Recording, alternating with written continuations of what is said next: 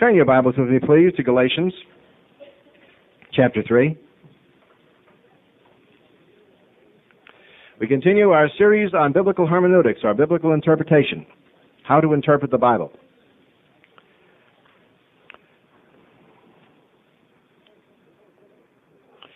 A little booklet which we circulate from Christian Research Institute, which I highly recommend, it's called The Disease of the Health and Wealth Gospel. The Disease of the Health and Wealth Gospel by Dr. Gordon Fee, professor of interpretation and theology at Gordon Conwell Theological Seminary. He's a Pentecostal, very fine scholar, and a friend. Gordon has done a great service to the church by putting in simple language, as a professor of interpretation, the errors of the health and wealth evangelists. He's speaking here about Kenneth Copeland particularly, and I quote him. At such points, Copeland's interpretation is said to come from the Holy Spirit. But there is a basic misunderstanding. What Copeland does to the story of the rich young ruler, suggesting that Jesus is affirming his wealth as the result of his lifelong obedience and was only testing him to give it away so that he might regain all the more, is so plainly contrary to the intent of the text that he would do well to be careful about attributing to the Holy Spirit this bit of subjectivity. Otherwise, the Holy Spirit who inspired the original text with its plain meaning is now to be found contradicting himself. Listen to this quote. Copeland's and his friends' hermeneutics, therefore, or system of interpretation, is not in fact attempting to give us only what the Bible actually says. It is almost totally subjective and comes not from study, but from meditation, which in Copeland's case means a kind of free association based on a prior commitment to his wholly, totally wrong understanding of basic texts. This professor of hermeneutics, I am too, I quote him so you just won't have to take my word for it, in which Dr. Fee points something out that's very important. It's one thing to have the text of Scripture. It's another thing to have the tools to interpret it. Everybody can understand the plain meaning of a text, and you don't need to be a scholar to do that. But when you start teaching people biblical theology from the text of Scripture, you had better know the rules. You had better know what you can and can't do.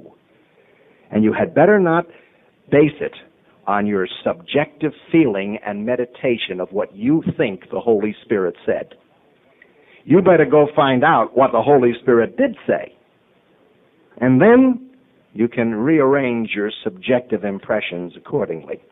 But it's what the Holy Spirit says that's important. The statement, Copeland and his friends' hermeneutics, therefore, is not in fact attempting to give us only what the Bible says. It is almost totally subjective, which means it's what Kenneth Copeland, Frederick Price, Earl Polk, Kenneth Hagin, and the faith teachers feel the text says. What the Holy Spirit has told them it says. What their meditations say to them that it is. But that is not the way you interpret the Bible. Jesus said not one jot or tittle of the law will pass away until all has reached its consummation. He said, whoever will teach men disobedience to God's word shall be called least in the kingdom of heaven. So it's very important for me as a teacher not to teach you or anybody else any form of disobedience or unbelief in the Word of God. I got to teach you what it says, even though I may not like sometimes what it says, even though it may go against my subjective feeling of what I feel the Holy Spirit has told me. That has nothing to do with what this text says. And that's the point that Dr. Fee is making, and I'm beginning by pointing that out. It isn't what you feel about a text that makes it true or gives you what the text says, any more than how you feel about your salvation either gives it to you or takes it away from you. Your salvation does not depend on your subjective feeling about your relationship to Christ. Your salvation depends upon what Christ did for you on a cross outside Jerusalem 2,000 years ago, and when he rose from the dead, what it means to you. Now, there are days when I don't feel particularly well saved. I'm unhappy with some of the things I've thought or done, and I have to go before the Lord and say, please strengthen me and cleanse me and keep me from the propensity of all human flesh, which is to make asininity a career. We've all been there. So, please, God, help me not to take myself too seriously. Please, Lord, forgive me this, forgive me that. We've all been there, right? We have to come to the Lord. We have to ask him this. Why? Well, I may not feel particularly warm or close to the Lord that day, but my relationship to Christ has not changed. I can remember when my father and I had disagreements. My father was a small man, 5'7", but he had a voice that sounded like thunder. When my father said, jump, everybody in the house said, how high? Nobody argued with him. He was the judge, and he was literally a judge. I remember when I argued with my father. A rather fruitless attempt most of the time, but I argued with my father. And I get mad at him. And he was still my father. No matter how angry I got, and no matter how mad he got at me, I was always his son. The relationship never changed. Your relationship to Jesus Christ doesn't change by how you feel. Your relationship to Christ rests upon what Jesus did for you. That's the most important thing to get fixed in your head. Billy Graham once said to me, there are days when I feel saved, there are days when I feel lost. Thank God my salvation doesn't depend on either one of those days. It depends on what Jesus did. That's the core of the whole thing. This is the world's greatest evangelist. So we all have the problem because we all have the nature of Adam. So when you're dealing with feelings and subjectivity, the worst thing you can do is transpose that into the interpretation of the Bible. Because when you do, you don't end up with what the text says. You end up with what you feel the text says. Be careful. The text is what makes the difference, not how you feel. Now, with these little words of warning on the wrong kind of hermeneutic, which is subjective hermeneutic, I want to show you just exactly how they manage to confuse so many people. In Galatians chapter 3, verse 11.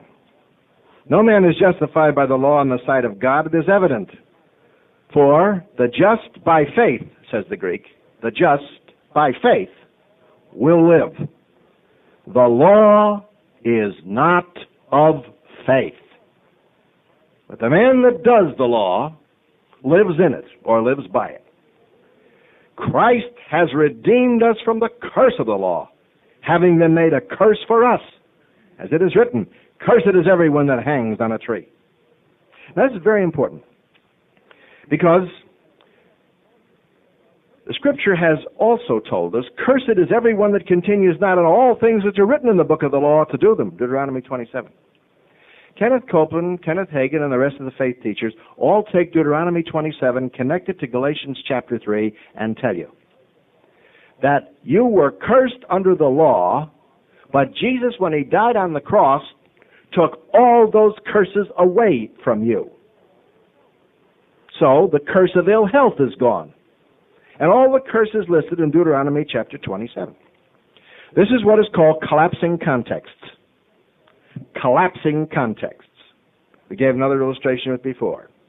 You collapse the context of Deuteronomy 27 and Galatians 3 and bring them both together, when in fact they are not speaking about the same thing at all.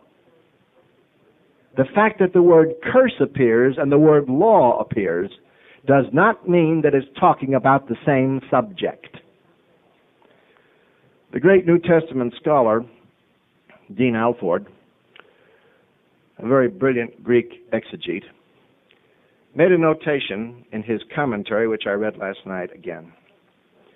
Alford, who spoke Greek, that's how good he was at it. Alford said, we must never forget, the law was never given to the Gentiles. Keep that in your head. That's very important. The law was never given to the Gentiles. The law was given to Israel, not to the Galatians, not to the Ephesians, not to the Thessalonians. Paul is only using, says Alford, the law as an example. He is not trying to force them into the context of the law, because the law wasn't given to them.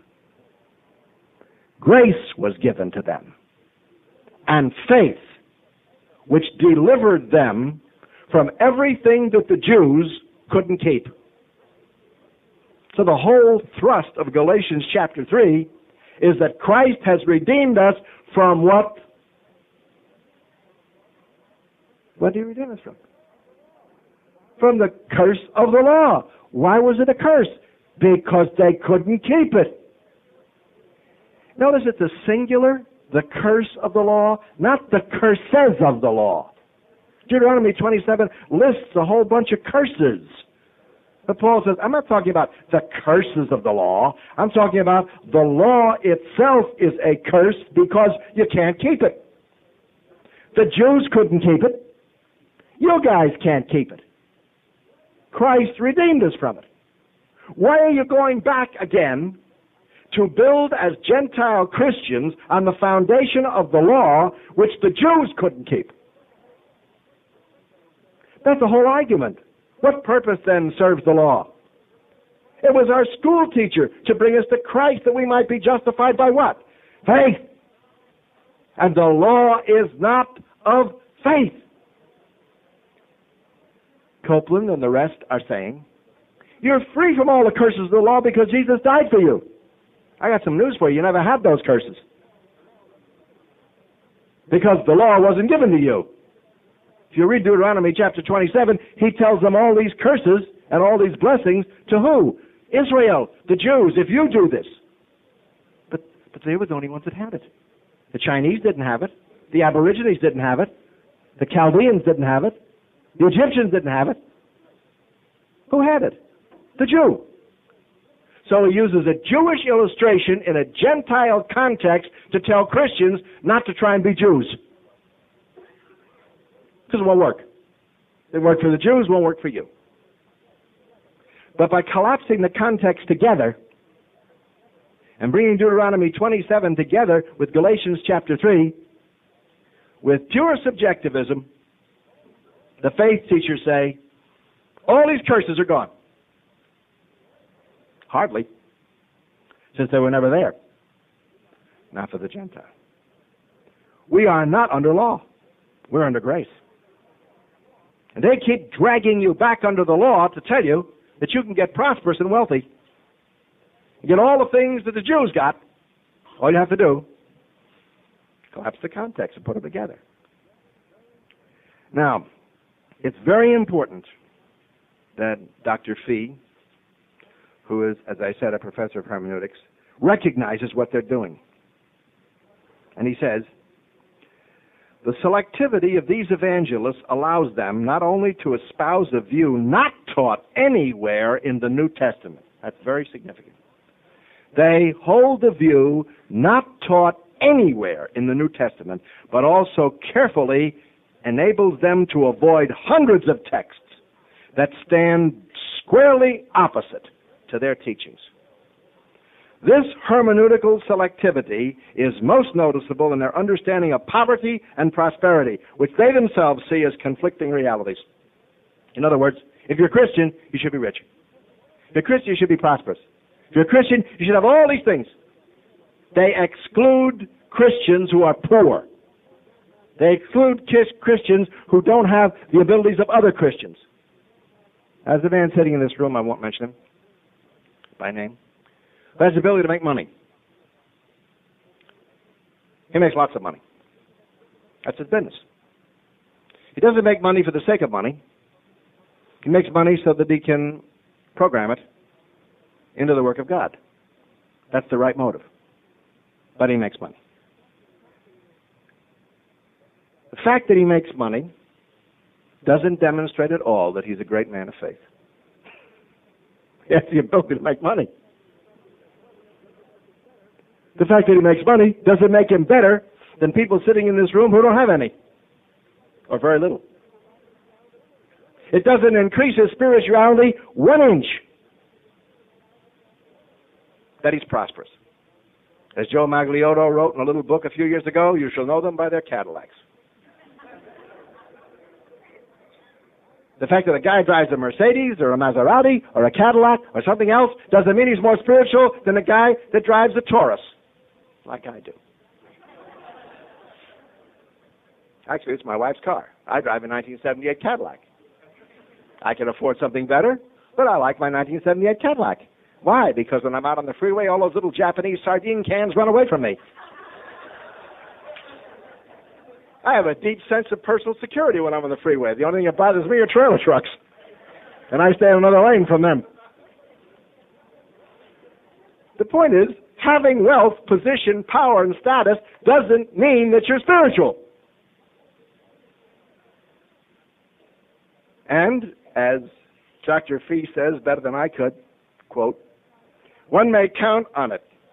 Any gospel that will not sell as well among believers in Upper Volta, Dhaka, Bangladesh, Phnom Penh, Cambodia, or Orange County, California, or Tulsa County, Oklahoma, is not the gospel of the Lord Jesus Christ. So because these people have nothing, doesn't mean that they are less Christians than an affluent Orange County businessman who makes money. See, the whole point is that God gives you what you need, and he blesses people. But that doesn't mean because a person doesn't get a lot that God loves them less. And that's the damnable thing that's been purveyed by this gospel that they're preaching. If you're a Christian, you should have it made. If you're a Christian, all possibilities are yours. If you're a Christian, you should have money. You should have no financial problems. You should have health. You should have wealth. You should have all these things because you're a king's kid. Read my lips. What about the 11th chapter of Hebrews? They were sawn asunder. They hid in caves, flogged, tortured, beaten, murdered, torn apart by animals, sawn in two with swords.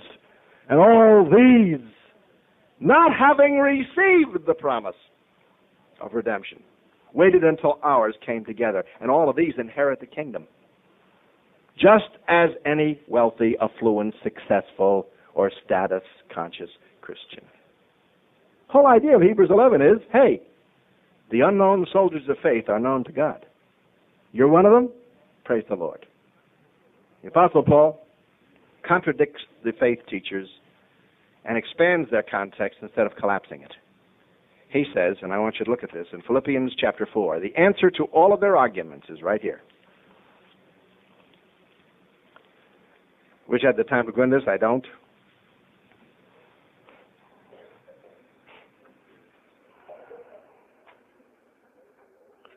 Verse 11. This is the greatest of the apostles, man who went to the third heaven. Not that I speak in respect of want, for I have learned, whatever state I am in, therewith to think with great possibility and positiveness, so that I may attain more wealth and position and power and status, and thus prove that I am the apostle that went to the third heaven.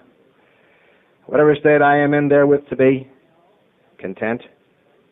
I know how to be abased, made low, says the Greek, and how to abound. Everywhere and in everything, I'm instructed. I get that? Not an option. I am instructed to be full and hungry. Whoopee! You know, when I was a starving student, I was at one time in my life, I used to save up for Friday night to go to Horn and Hardart's Automat in New York. I think it cost $1.29 to have dinner then. And I always went on Friday night because they had scallops. And I liked scallops. And I can see that big bin of scallops sitting there.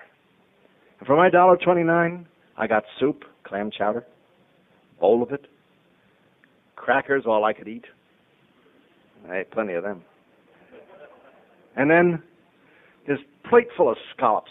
And I think the guy knew me because when he saw me come in, he'd always put a few extras on. I needed them. And scallops and potatoes and everything. And then applesauce and finally a little dessert and some coffee. $1.29. Boy, I lived for Friday nights. But there were times during the week when I didn't have anything. There were times during the week when I was hungry. There were times during the week when I was empty.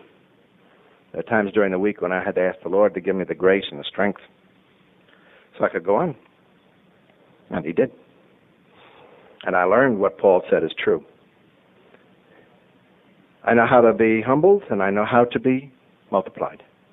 Everywhere and in all things, I have been instructed by God to be full and to be hungry, both to abound and to suffer need. That's what the faith teachers do not understand. Suffer need. They fly in their jets. They drive their Mercedes. They stand in front of their large audiences and rake in all the big money.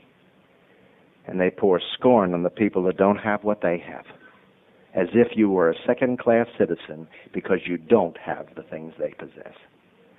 The Apostle Paul rebukes them. I know how to be full, I know how to be hungry, I know how to abound, and I know how to suffer.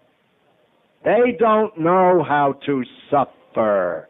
They're too busy stringing their guitars and cashing their royalty checks.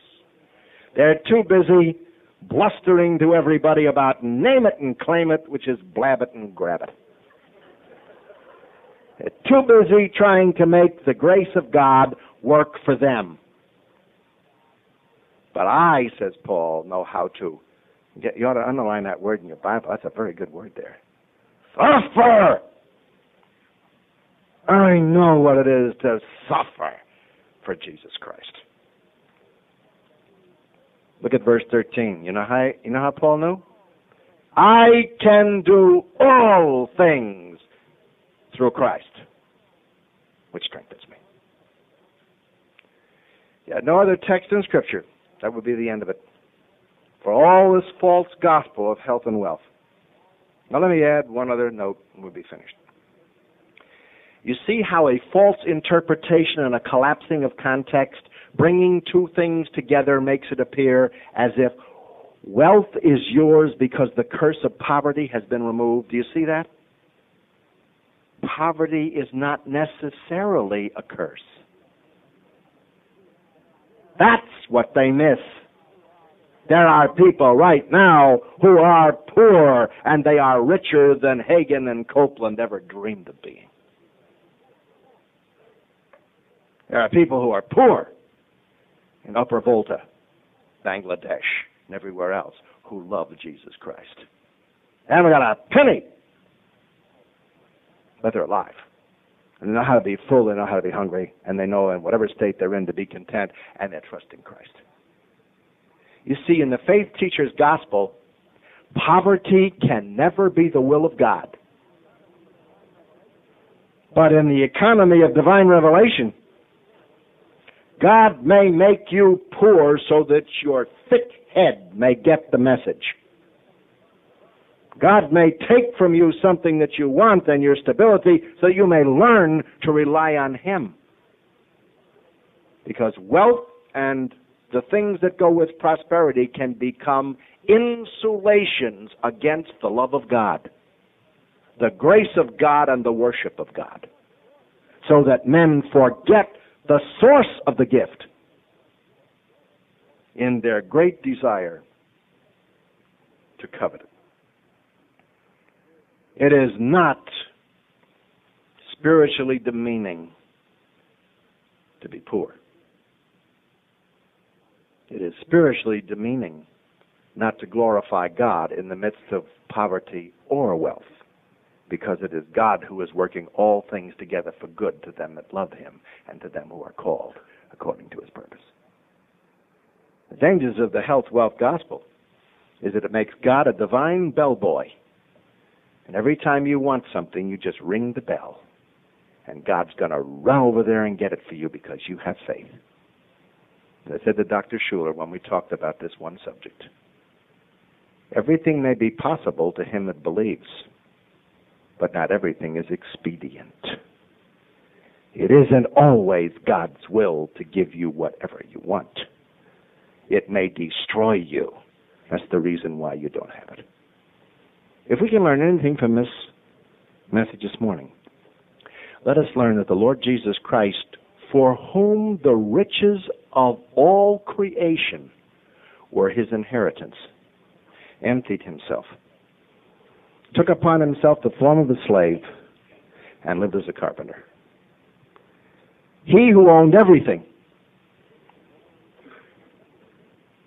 was willingly disinherited that we might inherit everything.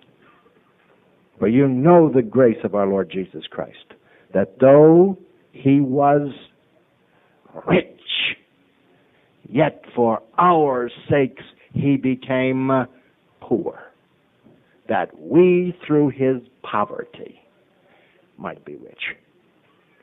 Is God against riches for Christians? No. Is God against you succeeding in business? No. Is God against people who are rich? No.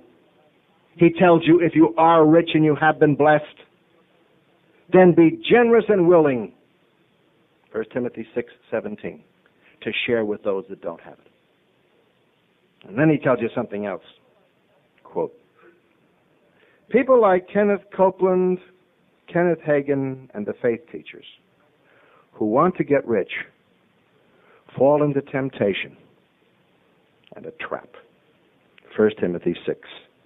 It is a trap to desire, to covet, to be greedy, even in the name of God, for your own needs. The kingdom of God is not in meat or drink, but in righteousness and joy and in peace in the Holy Spirit. And this is the divine dictum. Remember it well. Seek ye first the kingdom of God and his righteousness, and all these things will be added to you.